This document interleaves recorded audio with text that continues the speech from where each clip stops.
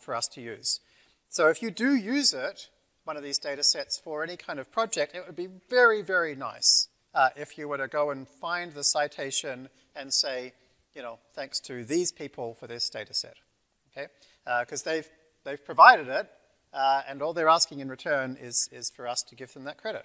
Okay, so here is the Canva data set, here is the citation, and on our datasets page, that will link to the academic paper where it came from. Okay, Rachel, now is a good time for a question. Is there a way to use learn.lr find and have it return a suggested number directly rather than having to plot it as a graph and then pick a learning rate by visually inspecting that graph?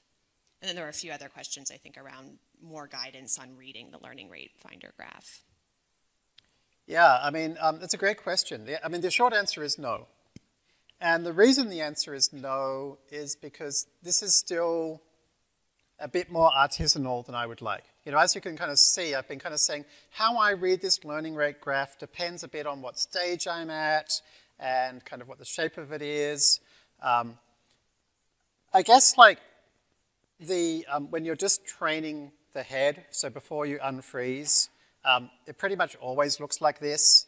And you could certainly create something that kind of creates a slightly, creates a smooth version of this, finds the sharpest negative slope and picked that. You would probably be fine nearly all the time.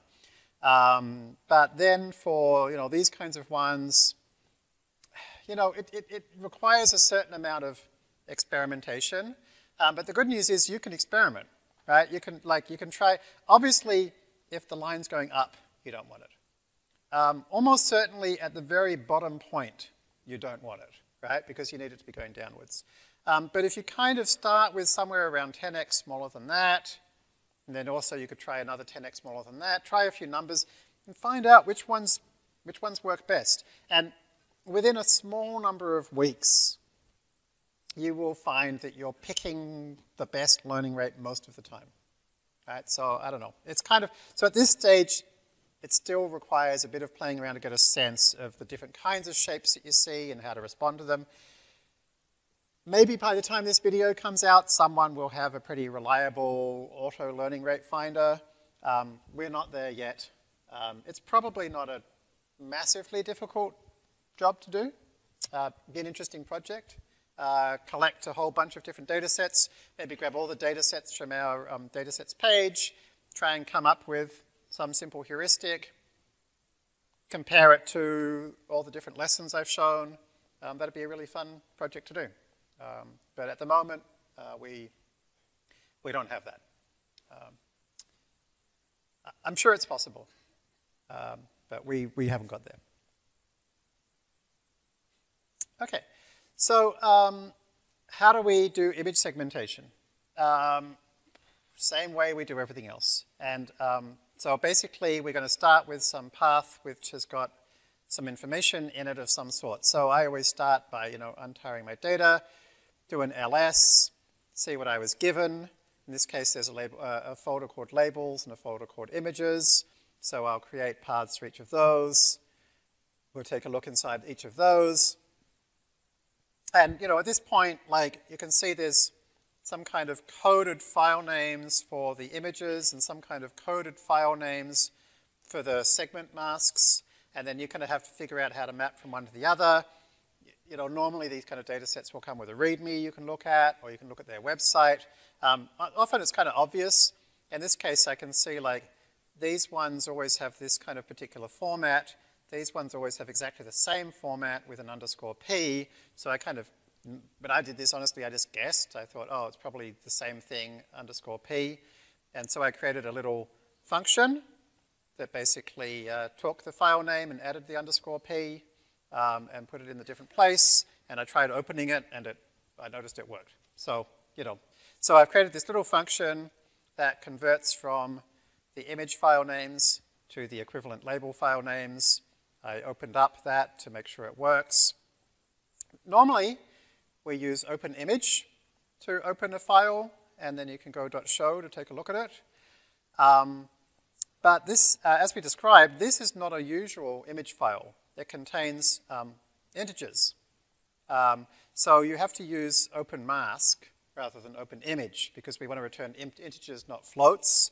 And FastAI knows how to deal with masks. So if you go mask.show, it will automatically color code it for you in some appropriate way.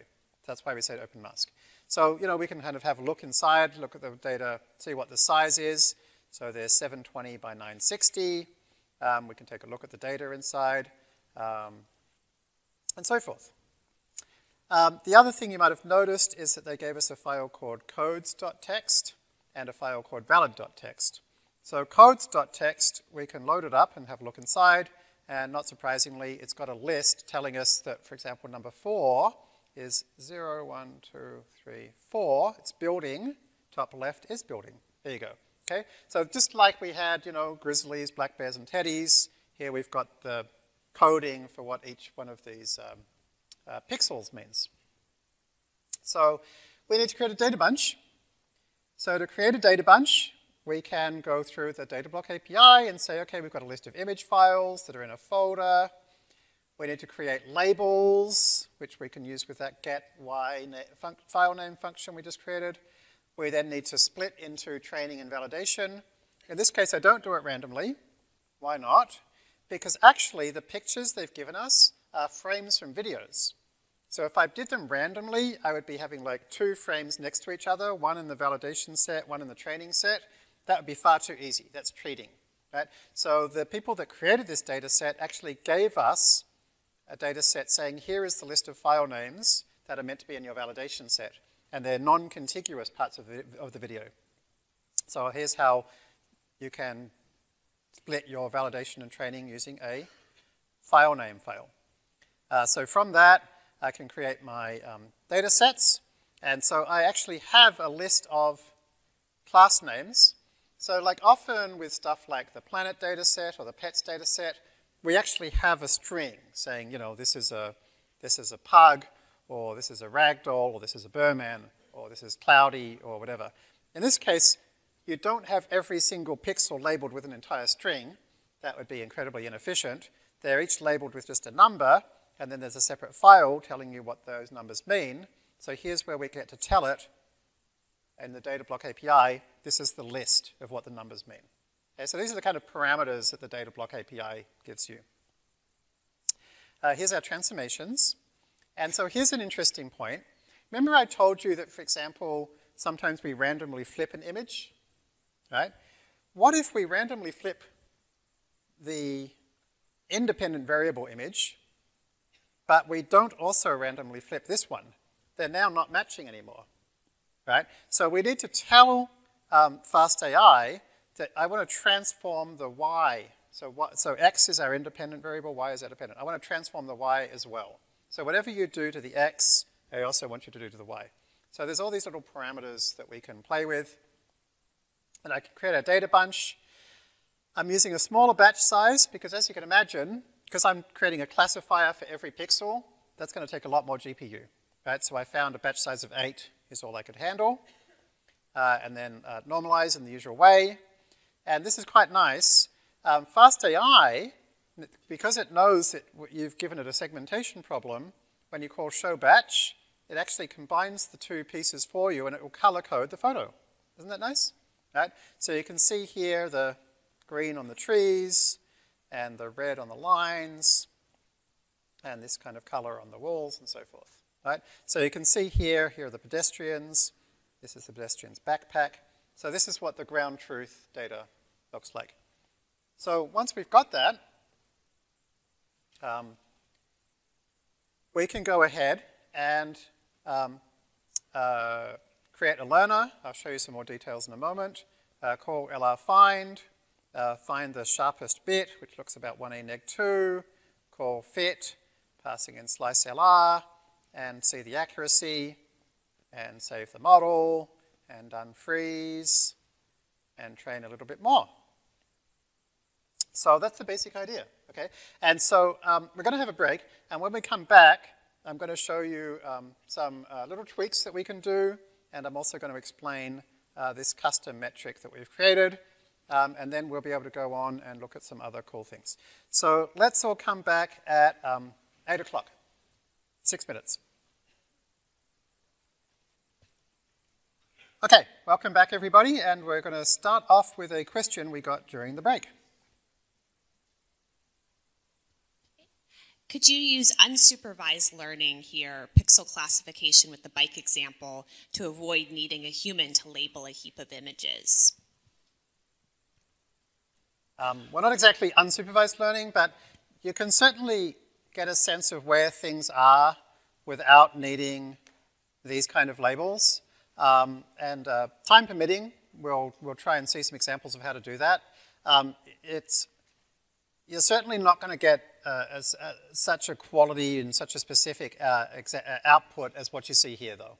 If you want to get this level of segmentation mask, you need a pretty good segmentation mask ground truth to work with.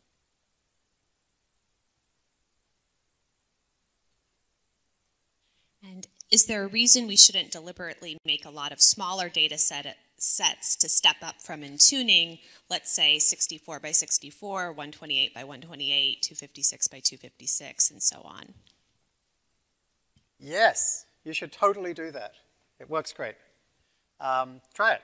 I've found this idea is something that I first came up with in the course a couple of years ago, and I kind of thought it seemed obvious and just presented it as a good idea, and then I later discovered that nobody had really published this before, and then we started experimenting with it, and it was basically the main trick that we used to win the ImageNet competition, the Dawnbench ImageNet training competition.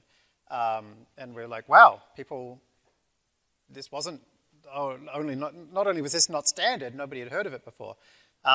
There's been now a few papers that use this trick for various specific purposes, but it's still largely unknown. And it means that you can train much faster, it generalizes better.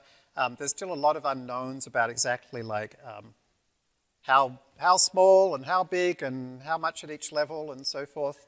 But I guess in as much as it has a name now, it probably does, and I guess we'd call it progressive resizing. I found that going much under 64 by 64 tends not to help very much. But yeah, it's a great technique, and I'd definitely try a few different sizes. What does accuracy mean for pixel-wise segmentation? Is it correctly classified pixels divided by the total number of pixels? Yep, that's it. So if you imagined each pixel was a separate, object you're classifying, it's exactly the same accuracy. And so you actually can just pass in accuracy as your metric. But in this case, we actually don't. We've created a new metric called accuracy CAMVID. And the reason for that is that when they labeled the images, sometimes they labeled a pixel as void.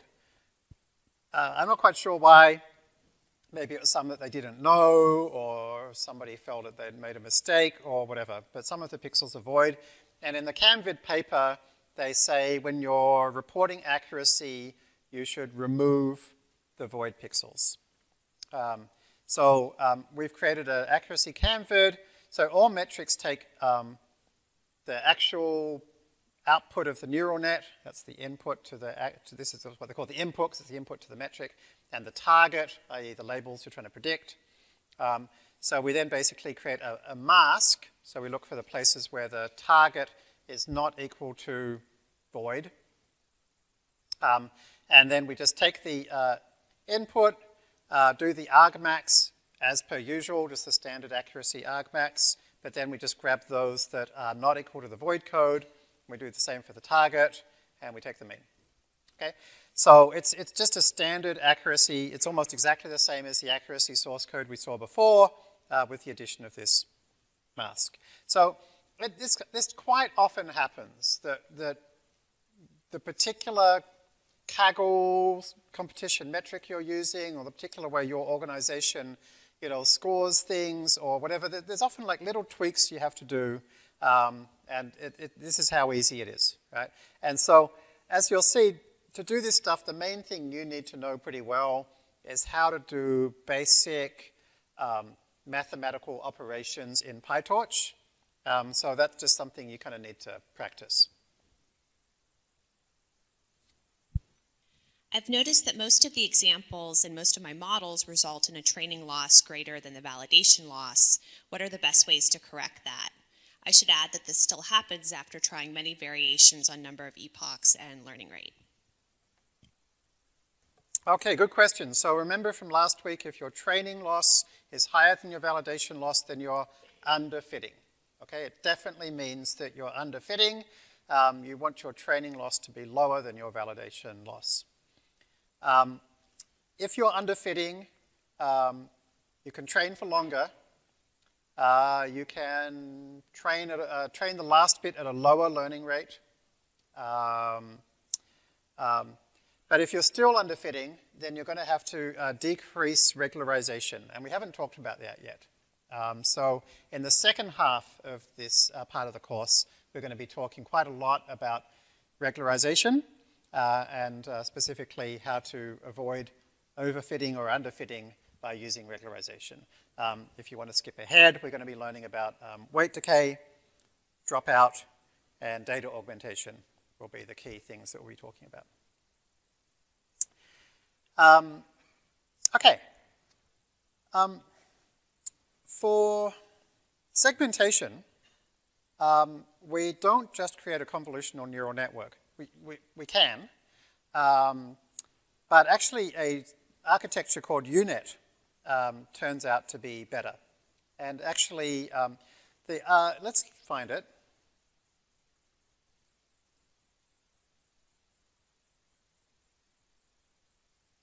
Okay, so this is what a UNet looks like, and this is from the university website where they talk about the UNet.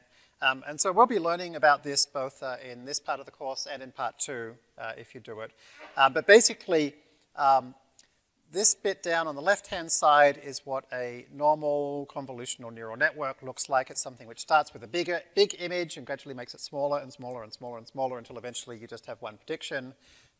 What a UNet does is it then takes that and makes it bigger and bigger and bigger again, and then it takes every stage of the downward path and kind of copies it across, and it creates this U-shape. It was originally actually created or published as a biomedical image segmentation method, but it turns out to be useful for far more than just biomedical image segmentation. So it was presented at MICI, which is the main medical imaging conference, and as of just yesterday, it actually just became the most cited paper of all time from that conference. So it's been incredibly useful, over 3,000 citations. You don't really need to know any of the details at this stage. All you need to know is if you want to create a segmentation model, you want to be saying learner.createUnit rather than create CNN. But you pass it the normal stuff. The data bunch, an architecture, and some metrics, okay? So having done that, everything else works the same. You can do the yellow finder, find the slope, train it for a while, watch the accuracy go up, save it from time to time, unfreeze, probably want to go about 10 less, so it's still going up, so probably 10 less than that. So 1e neg 5, comma, LR over 5, train a bit more, and there we go, right? Now, here's something interesting.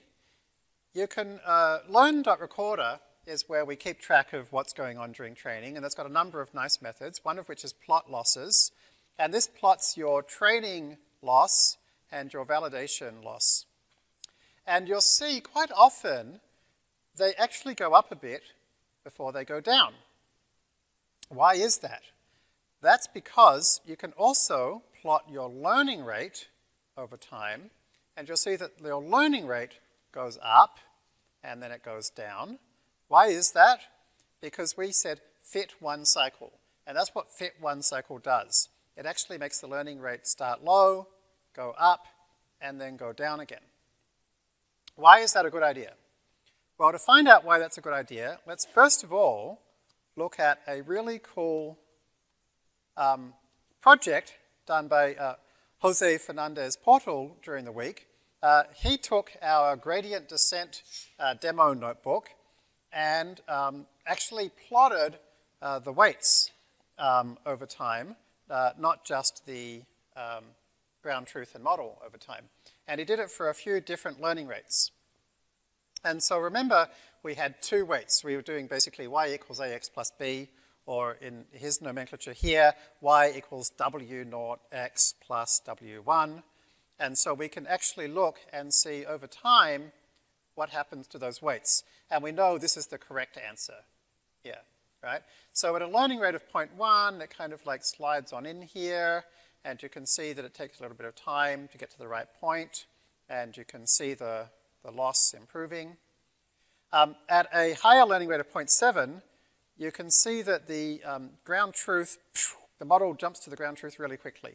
And you can see that the weights jump straight to the right place really quickly.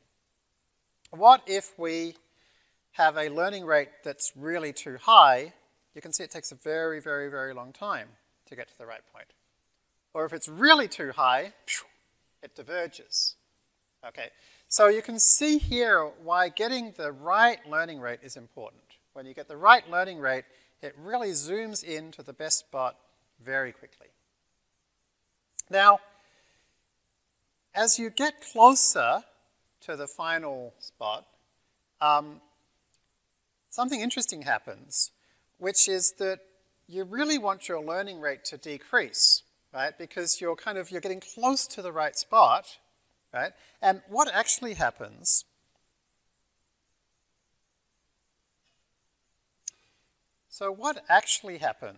is, I can only draw 2D, sorry. You don't generally actually have some kind of loss function surface that looks like that. Remember, there's lots of dimensions, but it actually tends to kind of look like bumpy, like that, right? And so you kind of want a learning rate that's like high enough to jump over the bumps, right? But then once you get close to the middle, once you get close to the best answer, you don't want to be just jumping backwards and forwards between bumps. So you really want your learning rate to go down so that as you get closer, you take smaller and smaller steps. So that's why it is that we want our learning rate to go down at the end.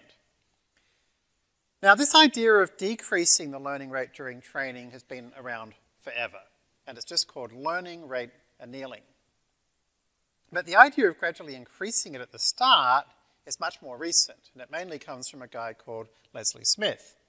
And if you're in San Francisco next week, actually you can come and join me and Leslie Smith. We're having a meetup where we'll be talking about this stuff, so come along to that. What Leslie discovered is that if you gradually increase your learning rate, what tends to happen is that actually what tends to happen is that loss function surfaces tend to kind of look something like this. Bumpy, bumpy, bumpy, bumpy, bumpy, flat, bumpy, bumpy, bumpy, bumpy, bumpy. Something like this, right? They have flat areas and bumpy areas. And if you end up in the bottom of a bumpy area, that solution will tend not to generalize very well because you found a solution it's good in that one place, but it's not very good in other places. Whereas if you found one in the flat area, it probably will generalize well because it's not only good in that one spot, but it's good kind of around it as well. If you have a really small learning rate, it'll tend to kind of plod down and stick in these places, right? But if you gradually increase the learning rate, then it'll kind of like jump down, and then as the learning rate goes up, it's going to start kind of going up again like this, right? And then the learning rate's now going to be up here, it's going to be bumping backwards and forwards, and eventually the learning rate starts to come down again, and so it'll tend to find its way to these flat areas. So it turns out that gradually increasing the learning rate is a really good way of helping the model to explore the whole function surface and try and find areas where both the loss is low and also it's not bumpy. Because if it was bumpy, it would get kicked out again. And so this allows us to train at really high learning rates So it tends to mean that we solve our problem much more quickly, and we tend to end up with much more generalizable solutions.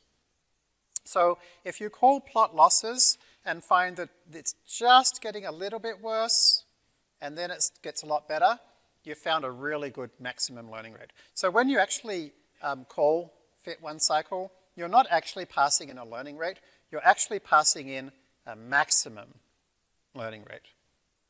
And if it's kind of always going down, particularly after you unfreeze, that suggests you could probably bump your learning rates up a little bit, because you really want to see this kind of shape. It's going to train faster and generalize better. Just a little bit, right? And you'll tend to particularly see it in the validation set. The orange is the validation set, right? And again, the difference between kind of knowing the theory and being able to do it is looking at lots of these pictures, right? So like after you train stuff, type learn.recorder. And hit tab and see what's in there, right? And particularly the things that start with plot, and start getting a sense of like, what are these pictures looking like when you're getting good results? And then try making the learning rate much higher, try making it much lower, more epochs, less epochs, and get a sense of what these look like. So in this case, we used a size in our transforms of the original image size over 2. These 2 slashes in Python means integer divide, okay? Because obviously we can't have half pixel amounts in our sizes. So integer divided by 2. And we used a batch size of 8, and I found that fits on my GPU. It might not fit on yours. If it doesn't, you can just decrease the batch size down to 4. And this isn't really solving the problem, because the problem is to segment all of the pixels, not half of the pixels. So I'm going to use the same trick that I did last time, which is I'm now going to put the size up to the full size of the source images, which means I now have to halve my batch size, otherwise I run out of GPU memory. And I'm then going to set my learner. I can either say learn.data equals my new data, or I actually found I had a lot of trouble with kind of GPU memory, so I generally restarted my kernel, came back here, created a new learner, and loaded up the weights that I saved last time. But the key thing here being that this learner now has the same weights that I had here, but the data is now the full image size. So I can now do an LR find again, find an area where it's kind of, well before it goes up. So I'm going to use 1 in neg3 and fit some more. And then unfreeze and fit some more. And you can go learn.show results to see how your predictions compare to the ground truth. And you've got to say, they really look pretty good. Not bad, huh? So how good is pretty good? An accuracy of 92.15. The best paper I know of for segmentation was a paper called the 100 Layers Tiramisu, which developed a convolutional dense net, came out about 2 years ago. So after I trained this today, I went back and looked at the paper to find their state-of-the-art accuracy. Here it is. And I looked it up, and their best was 91.5, and we got 92.1. So I got to say, when this happened today, I was like, wow. I don't know if better results have come out since this paper, but I remember when this paper came out, and it was a really big deal. I was like, wow, this is an exceptionally good segmentation result. Like when you compare it to the previous bests that they compared it to, it was a big step up. And so like in last year's course, we spent a lot of time in the course re-implementing the 100 Layers Tiramisu. And now, with our totally default Fast AI class, I'm easily beating this. And I also remember this I had to train for hours and hours and hours, whereas today's I trained in minutes. So this is a super strong architecture for segmentation. So yeah, I'm not going to promise that this is the definite state of the art today, because I haven't done a complete literature search to see what's happened in the last 2 years. But it's certainly beating the world's best approach the last time I looked into this, which was in last year's course, basically. And so these are kind of just all the little